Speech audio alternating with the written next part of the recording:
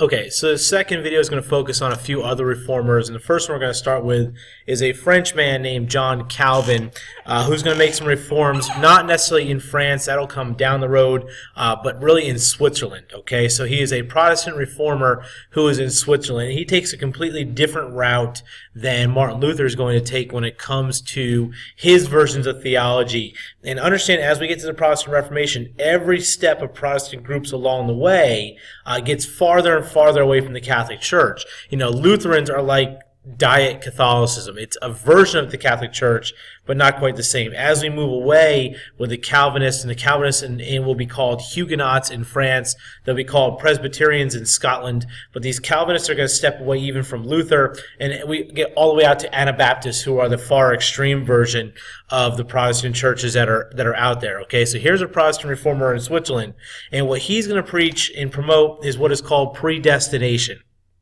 This is the idea that God has already chosen essentially who is going to heaven.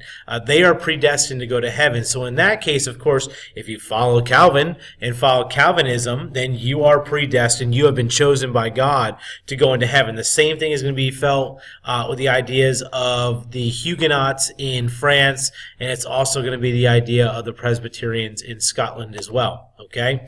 Now, what Calvin's going to do a little differently is he's going to make this a government idea. So he sets up a theocracy in Geneva, which is the capital city of Switzerland. And he's going to run it through Calvinism. Of course, Switzerland is also a heavy Catholic country, so there's going to be a lot of conflict. And people in Geneva are not very fond of Calvin and what he's trying to do, so they actually kick him out of Geneva.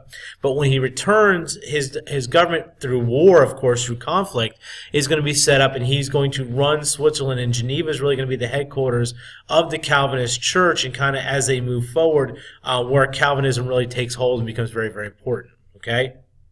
So, like mentioned, Calvinism does spread, but it's definitely going to be with conflict. The Huguenots are going to run into major, major issues in France. As a matter of fact, there will be a terrible massacre of Huguenots by Catholics on St. Bartholomew's Day that kind of goes in line with what's been going on in France in a time period known as the War of Three Henrys, where Henry IV is actually going to come to the throne, and we'll look at him more when we focus on the absolute monarchs. Will come to the throne as a Huguenot, which will lead to even more violent conflict until he decides to convert himself away from being a Huguenot to Catholicism to quell the tensions, and then he'll give up what is called the Edict of Nantes to allow Huguenots to practice.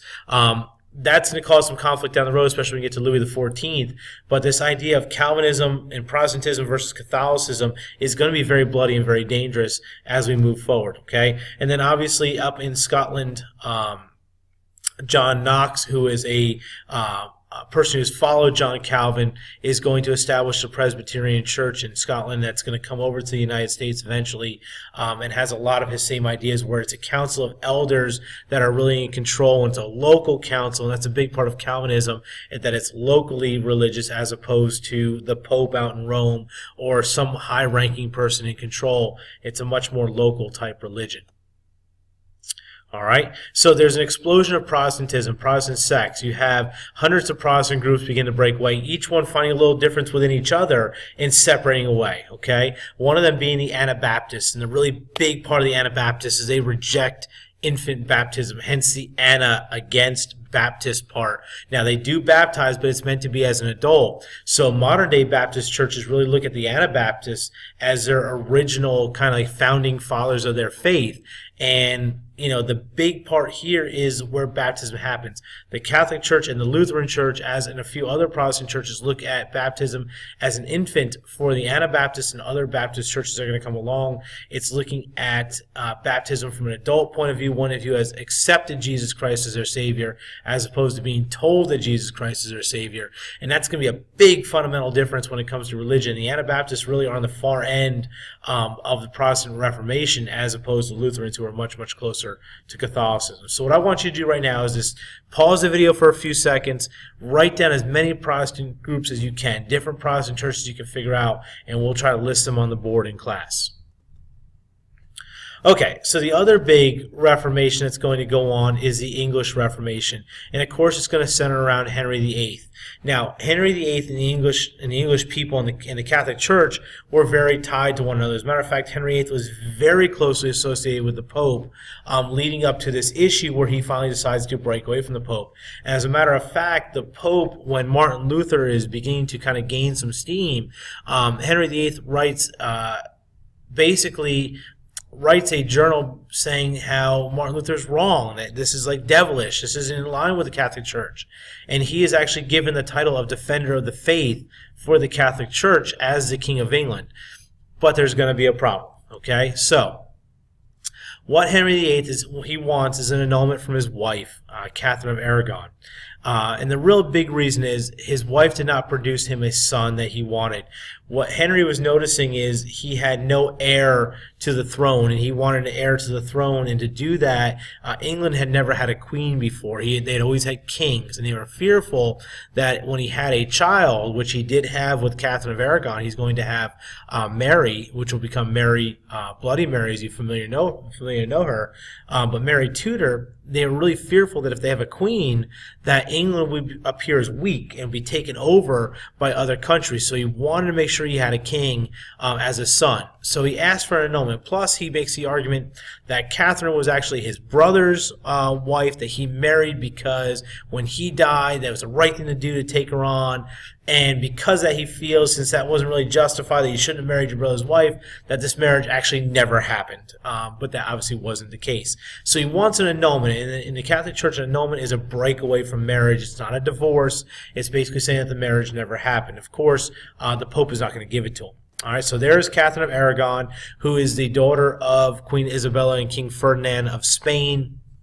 So, again, political ties between the leadership, the Tudor dynasty in England, and the Castile and Aragon dynasty in Spain. Okay, so there's a lot of ties there, of course, politically. And her daughter is going to be Mary Tudor. Mary's going to be raised a Catholic because she is sent away back to Spain to learn. Okay, and that's going to be in contrast to her father as he moves away from Catholicism into the English Reformation, what will be the Anglican Church. Okay, so the Pope does not grant the annulment because he's got issues with Charles V. And remember back in the last video, Charles V is the Holy Roman Emperor, who is also the nephew of Catherine of Aragon, and they're very close to one another as a family, and he doesn't want to upset Charles V because Charles V is about to invade the Vatican, and if he does any worse, he's going to destroy the Pope essentially down in Rome. So to do that, he does not actually grant the annulment.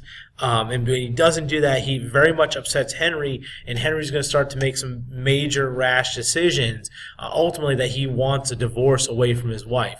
Okay, so what he does, he turns to one of his archbishops, Thomas Cranmer, who was really willing to grant the divorce, and basically saying that the church should be in the hands of the monarch, not necessarily of the Pope. And he grants the divorce as a Catholic archbishop without the knowledge of the Pope, and he allows Henry VIII to marry his mistress at the time, a woman by the name of Anne Boleyn. And of course, Anne Boleyn promises him a son. Okay, so there's Anne Boleyn. Of course, how can you promise a particular gender of a child? That's not within our normal mindset. You can't do that. And of course, what does he have? A second child? He has a girl, and this will be Elizabeth I. And she will eventually become the first Queen of England as Queen Elizabeth and start off the Elizabethan age, which we'll talk about when we get to the monarchs. Now, Anne Boleyn is not going to go without any issues as the wife of Henry VIII. He actually accuses her of cheating on him, of being an adulterer, accused of plotting to kill him, and that'll be the first wife he has her head removed. Okay, so Anne Boleyn is executed. Of course, he's got another woman that he's ready to marry. Her name is Jane Seymour, and of course, Jane Seymour does give him a son. It's going to be Edward, and Edward will be King of England eventually. But the problem with Jane Seymour, who Henry VIII very much loved, is she's going to die because of childbirth. Now, with with this separation, this divorce, okay, it upsets the Pope very much. And what Henry decides, of course, with the use of Parliament, is he's going to go ahead and start his own church called the Church of England. In this case, the Pope is no longer the head of the church, but the King of England, or eventually the Queen of England, is the head of the church. Okay, and it makes the English Reformation actually happen. And Henry VIII goes from defender of the Catholic faith to the anti-Catholic when it comes to the English Reformation. Of course, when I say anti-Catholic, it's not the Catholic Church anymore, but the Anglican Church, the Church of England, will look very much like the Catholic Church does today. Okay, so he's going to go after monasteries and break down their wealth, but he's going to keep a lot of the teachings of the Catholic Church. Of course, very famously, Henry goes on to marry another woman. Her name is Anne of Cleves. He calls her his Flanders mare. Basically, he's calling her a horse face because she's not very pretty. And in doing so, they annul the marriage. She will stay in his court. She is the only non-royal English royal buried at Westminster Abbey. He loves her like a sister, but he could not marry her anymore. He goes on to his fifth wife, which will be Catherine Parr? Catherine Howard. They're both named Catherine. Anyway, and it's Catherine Howard. He has her executed for, actually, she was trying to plot to kill him, and was cheating on him, ironically enough, with her cousin. So he has her head removed, and then he finally marries Catherine Parr, who is with him at the end. Of course, she is cheating on him as well, but it doesn't really make a difference because Henry VIII is going to die anyway. When she has her next child, she's going to remarry to a Stuart, and that's going to end the Tudor dynasty, begin the Stuart dynasty, and the next line of monarchs is going to move on in the English culture, English civilization. All right, so we're kind of wrapping up here with the English Reformation. When Henry dies, okay, his son Edward becomes king. Of course, Edward's going to die a very unexpected death in his teens, which is going to lead to a next issue. The thing that Henry really worried about the most was a queen being in control. Okay, and Mary Tudor is going to come in. His firstborn daughter, she becomes queen. She's married to Philip II of Spain, who is a Catholic, and begins to persecute Protestants. She's going to burn over 300 at the stake, hence the nickname Bloody Mary. Of course, when she dies, her sister Elizabeth becomes the queen, and what she's going to do is much, much different. She's going to reinvigorate the Church of England and bring Protestantism in the Anglican Church back to where it needs to be. But she's also going to start to compromise between Protestants and Catholics to avoid this kind of conflict. And in saying that, England becomes one of the most religiously tolerant countries in the world at the time. Now, that's going to change very dramatically as we move forward, but, you know, Queen Elizabeth is really going to push for this new type of Elizabethan age, and that's where you're going to see Shakespeare and a lot of Northern Renaissance in England pop out and become very, very influential of the day. All right, the third video will wrap us up. We'll talk about the Catholic Council of Trent and the Catholic Reformation, and we'll also talk about the 30 Years' War and the end of the Reformation.